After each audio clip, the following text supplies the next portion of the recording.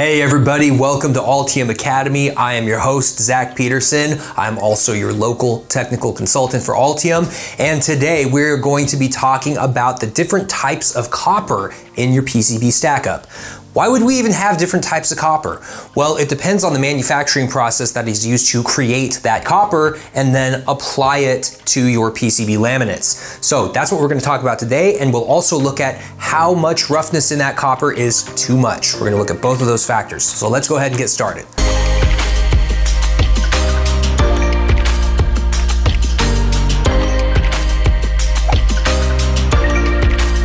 So when you're shopping for laminates, and depending on the frequency range that you're working in, you might see some designations for different types of copper in the laminate data sheet. Sometimes you might not actually be shopping, you're just looking at the standard stack-up that's available from your manufacturer. Again, if you look in that data sheet, you might see different designations for different types of copper. So what do all these different things mean? Well, in general, there are a few different types of copper that you will find used in PCB materials. The first and most common type of copper is electrodeposited. So electrodeposited copper is created with a chemical process. So essentially the way this works is I have a big bath of an electrolytic solution. I have a big roller in this bath, and this roller rolls very slowly, and during this rolling process, the electrodeposited copper will undergo a reaction where it accumulates on this roller. As the roller exits the vat, the copper is then pulled off, and then it is rolled onto a smaller roller. And then once it is rolled onto the smaller roller, it can then be used in other processes. So this process essentially controls the thickness of the copper based on the rotation rate of this drum. And you will have two sides to this. So there will be a rough side and there will be a smooth side. So the smooth side is always against the drum. Now, once this copper goes into a laminate, you'll basically have your PCB material, and then on the surface you will essentially have the smooth side, and then you'll have the rough side bonded to the glass resin substrate. Then, in order to ensure that you get a nice strong bond to the next layer in your stack up, this side will be intentionally roughened through a chemical process in order to create some stronger adhesion to the next layer. So this is the most common type of copper, and I think it's pretty safe to assume that if they don't specify what type of copper is in your laminate material, it is this type of copper.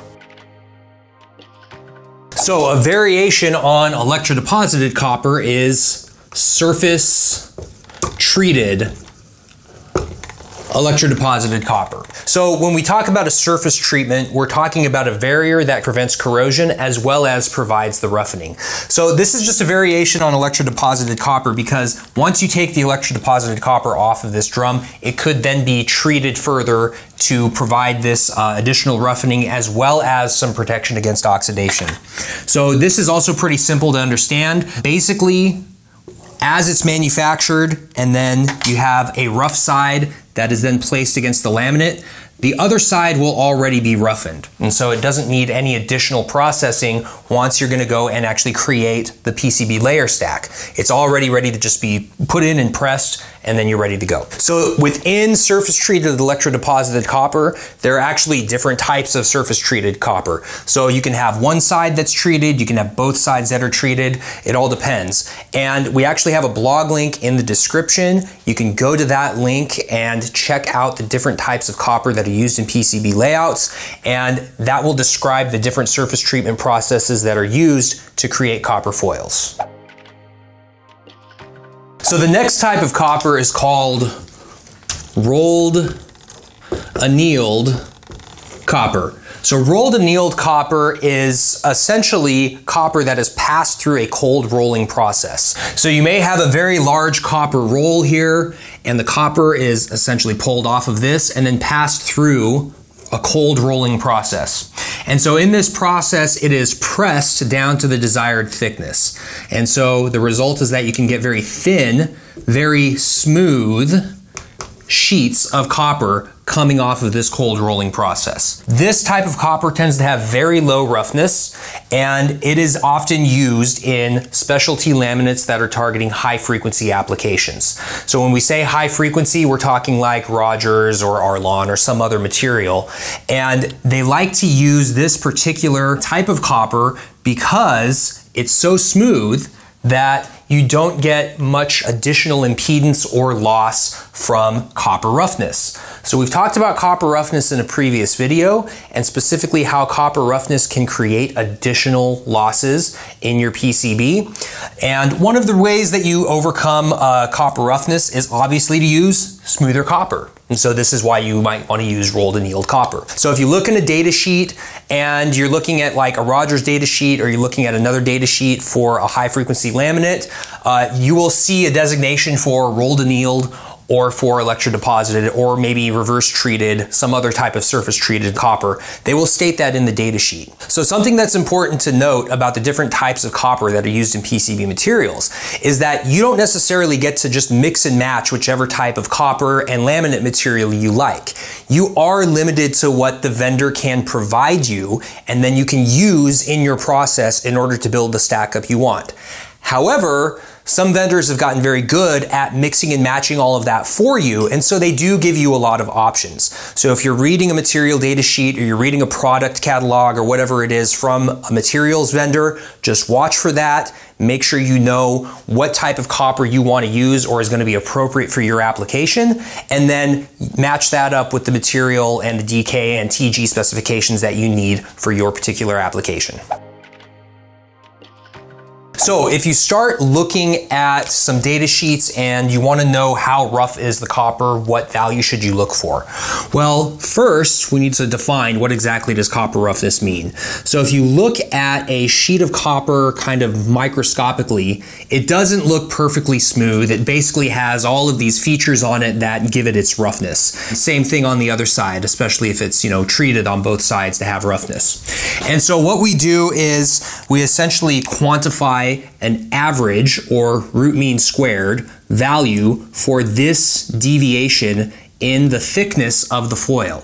So here we have some deviation T, and then statistically, or from a profilometry measurement, you can even do it visually, you can do it with interferometry, you can actually quantify the average, or RMS, roughness of this variation in the surface topology. This RMS value will normally be quoted in a data sheet. Sometimes they will write it R sub Z, sometimes they'll write it H sub Z. They'll give it different names, but it's normally measured in micrometers. So a typical value for electrodeposited copper is going to be generally above 2. If you're looking at treated copper, maybe micro-treated copper or rolled annealed, it'll actually be below 2 and possibly below 1 micrometer. Those are the different values that you should care about. If you're talking about, let's say, how rough can you allow the copper to be in your particular board? Well, what you want to do is look at this from 2 perspectives. So the first perspective is to look at this in terms of what's the additional impedance that this creates, or you can look at this in terms of what is the additional loss that gets created. Typically, the additional impedance is pretty easy to overcome or to compensate for, and you just do it by adjusting the width of the trace.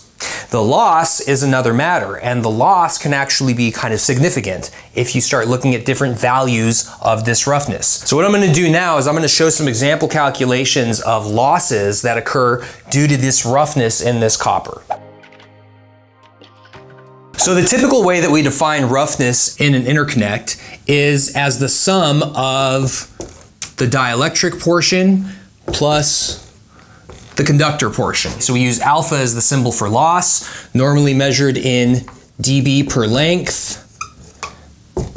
And then we use subscript D for dielectric and subscript C for conductor. So this will include any contribution from roughness. Alpha sub D is going to be proportional to the frequency. So it basically increases linearly with frequency. So if I were to double the frequency, then I would get approximately double the loss from the dielectric. Now, the conductive portion is approximately proportional to the square root of frequency times this other factor, which is the roughness correction factor.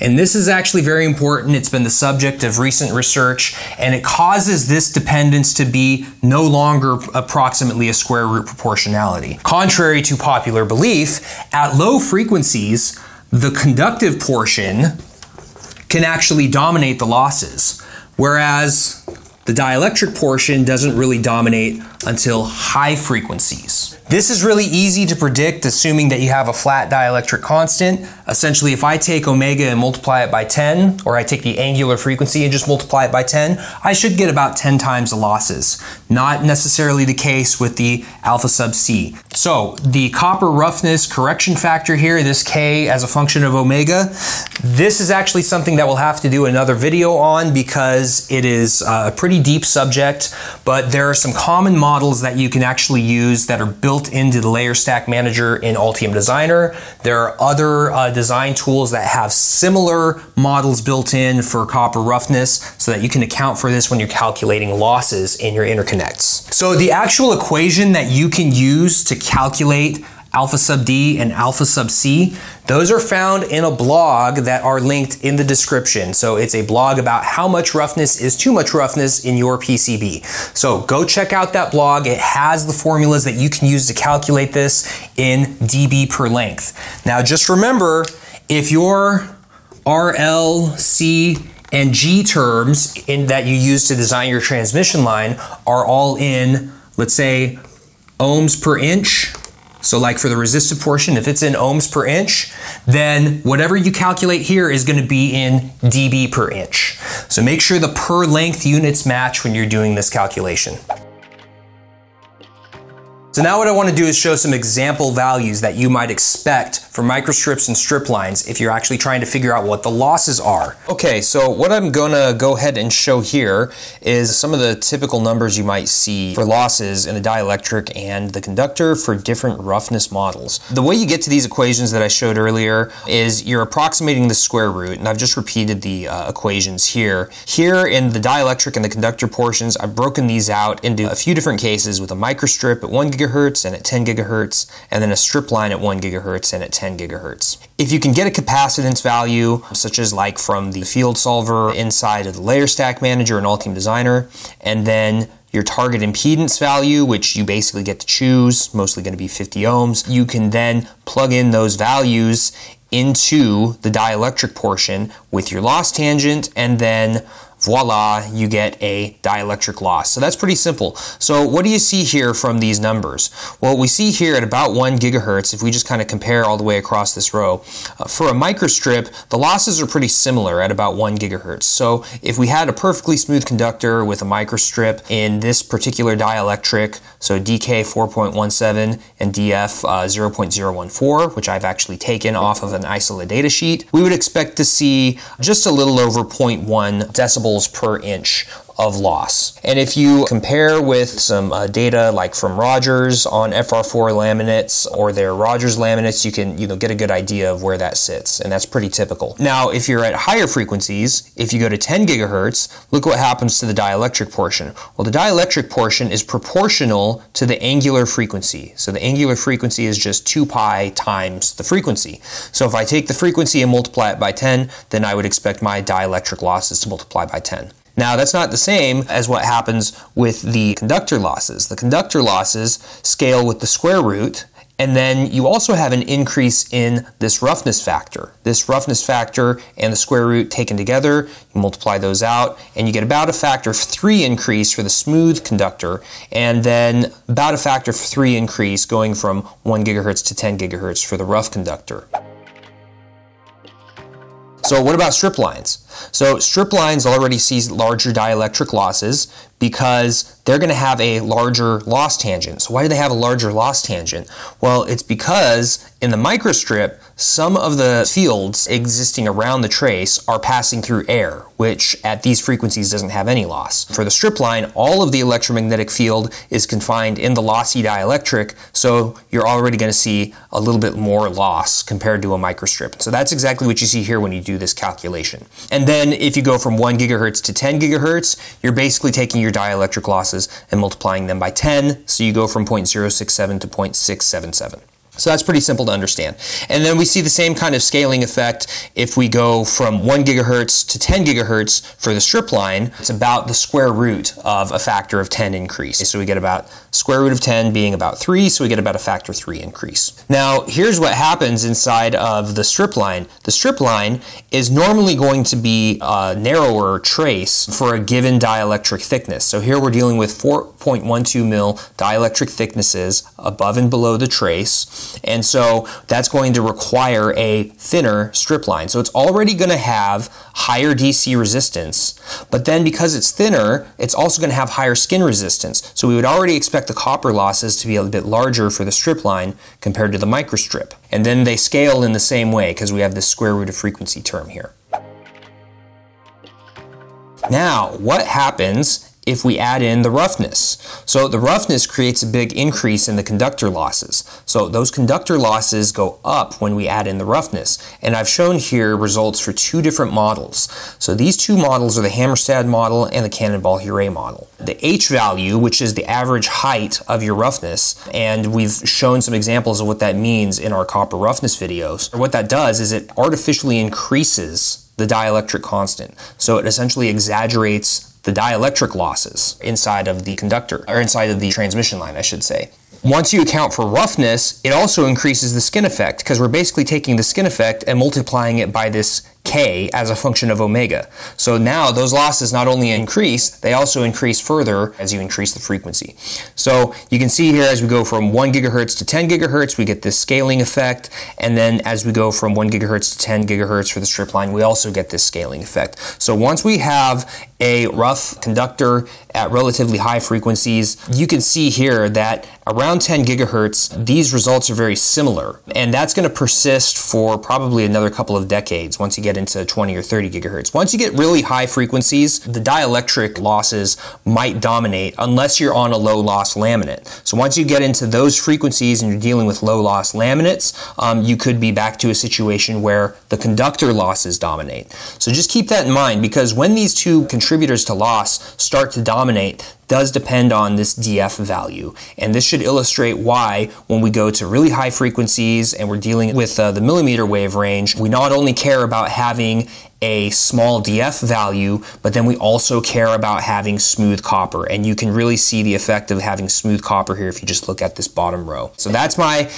rant on this whole thing with these values for losses. You can give these formulas a try yourself to then determine what the effects of the dielectric and the conductor losses are on your signals. So this K value, we've talked about it in another video. So what I'll do is I'll put a link to a blog in the description that contains some formulas for these models. And you can use those formulas to calculate these K values on your own at different frequencies, and then you can use that to estimate the conductor losses in your interconnects. All right, everybody, so that's all I've got for today on looking at the different types of copper and the losses that they can create in your PCB. Hopefully this was helpful. And of course, go check out those links in the description. They will take you to some blogs where you can learn more about the different types of copper, as well as get access to those formulas that you can use to do these kinds of calculations. If you like this video, hit the like button. If you want to see more of these videos, hit that subscribe button.